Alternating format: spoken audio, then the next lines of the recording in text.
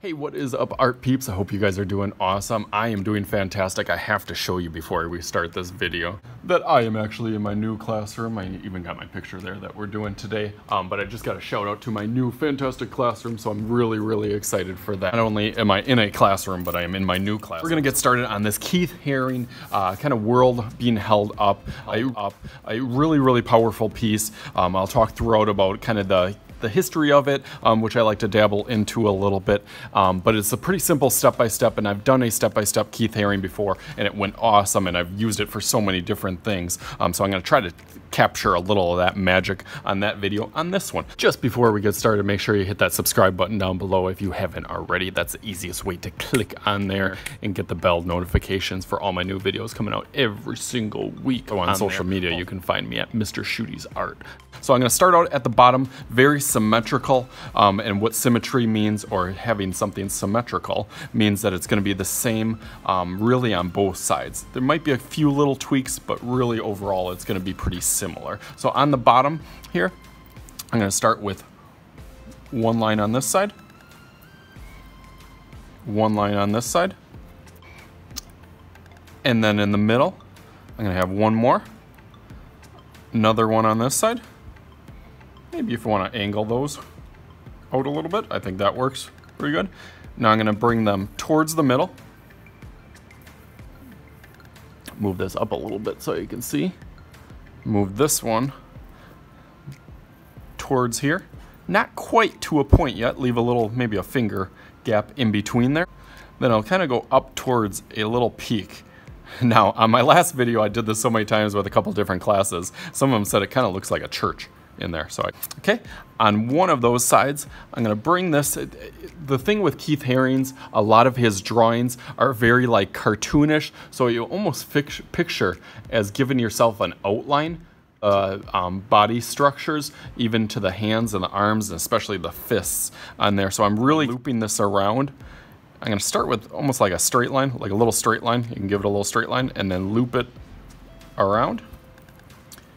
That's that. You can give it a line going down. And then this one almost overlaps and goes through that one.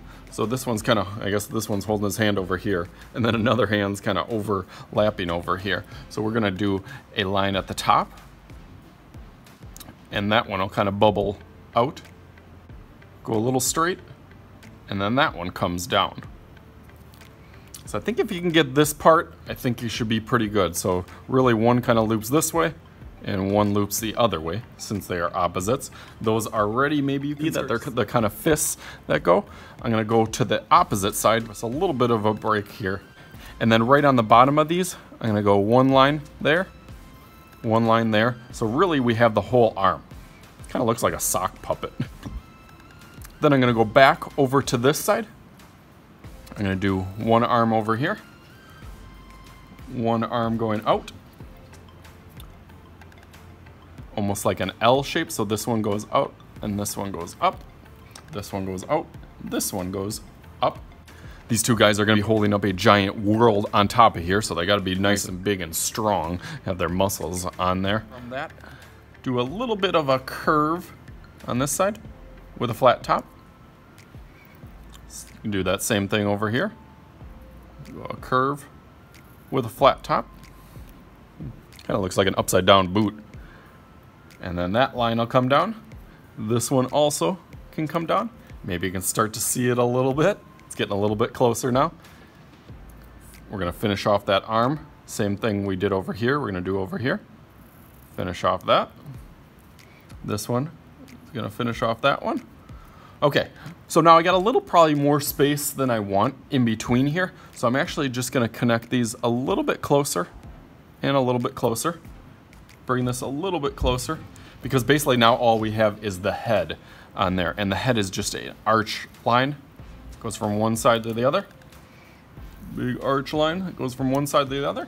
And just like that, now it looks like they're gonna be holding up something. I like that, it turned out really cool. Because it is kind of holding up a world. Like I said, we're gonna do a world on top of here, so you definitely need a big circle. But as I'm doing that, it's so important to kind of hold up each other.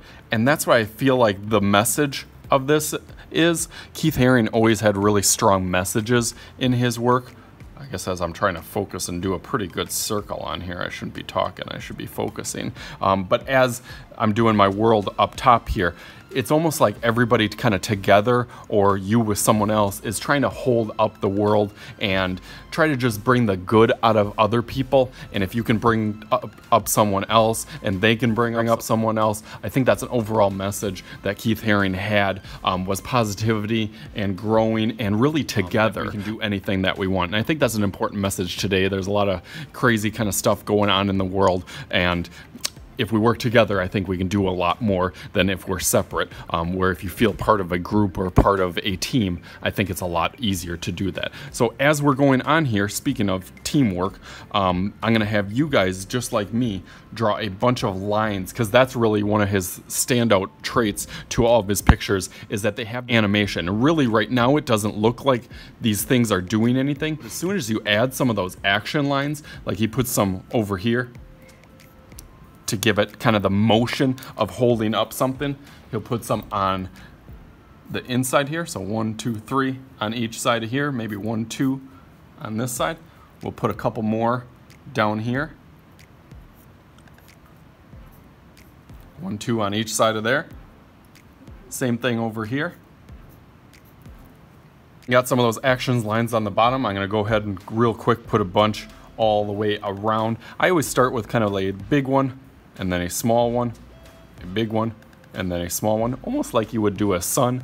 Keith Haring did that maybe as a point also to make the world kind of stand out and be bright also. So let's go through that real quick.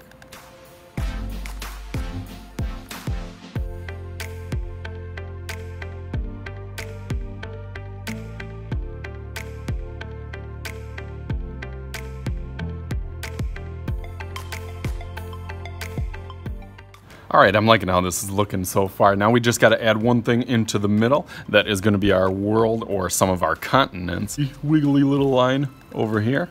It's going to be over where Europe is. Africa is right below that. So I'm going to give that a little squiggle wiggle here. And then it goes down a little bit. Over on this side, we got North America. Squiggle wiggle. I'm going to give a little bit of Florida right out there. And then that actually goes right down into South America. So I'm gonna go, we'll go a little bit wide, and then it comes a little bit thinner up there. If you want to put a little squiggle over here. Again, these don't have to be perfect. I just know what the countries look like a little bit more. So that makes it look a little bit more realistic too. On the bottom, we can add Antarctica down on that side. Awesome, I love it. Nice, so they're looking really good right now. Now I gotta go over the outlining part. I'm gonna grab a little bit thicker Sharpie because I like the way that looked on the last one, and this way you can see it a little bit better. But definitely, if you only have crayons, you could definitely go over it with crayons, or pencil a little bit thicker, or even one of my jumbo crayons that I do on some of them. So I'm gonna use a Sharpie, so let's go through that real quick, and that'll definitely, you'll start to see it pop a little bit more.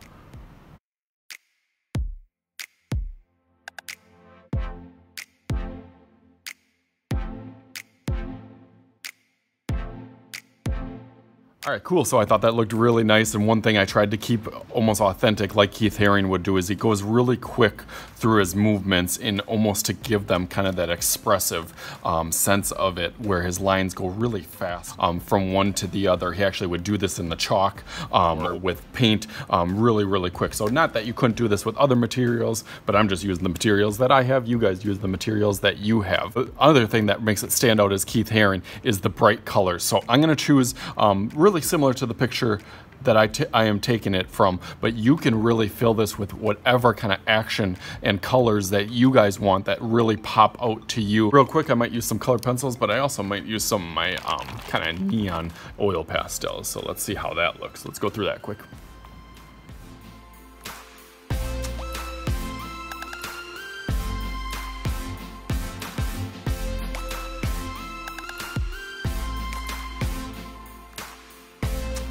All right, so this is looking super duper cool. I love the colors, how it pops out, whatever colors that you have put on it. I'm sure you've done a good job on that. The last thing that I want to do that I kind of forgot is outlining, and that's another trademark of Keith Haring. He's got a lot of trademarks with his, and this one definitely just frames his and makes it kind of stand out as his own. So I'm going to do kind of a frame over here, almost like a C or a backwards C on each side. So this one's going to go this way, this one's going to go here, but they're not going to connect in the middle. So I'm gonna go 1,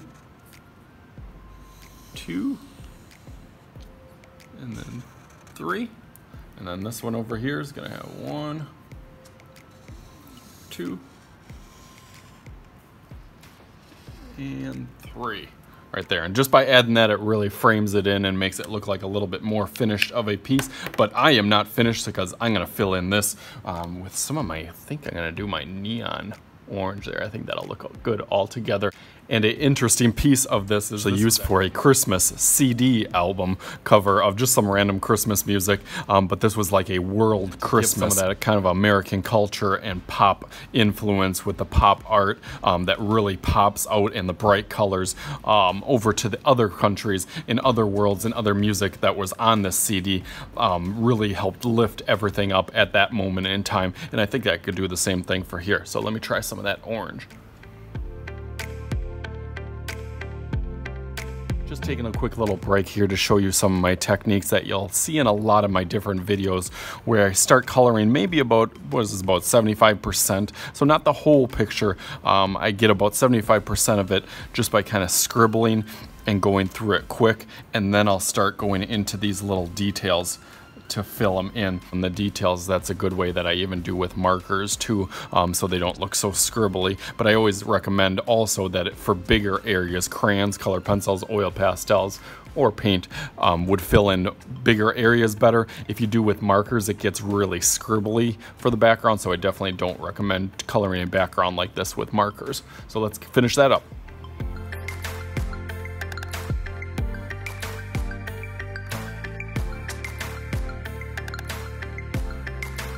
There it is, bam! I think that turns out awesome. Really like how the colors turned out and pop. And you can see by even the teeniest tiny of color that I actually use for this. I never like to waste any of my tools or supplies in my classroom. So even these little pieces of oil pastels I don't throw away. I can use and turn out something awesome like this. So definitely if you like this, give it a thumbs up, hit that like button down below, and always, I am Mr. Shooty. This is Mr. Shooty's art class, and we will talk to you guys later.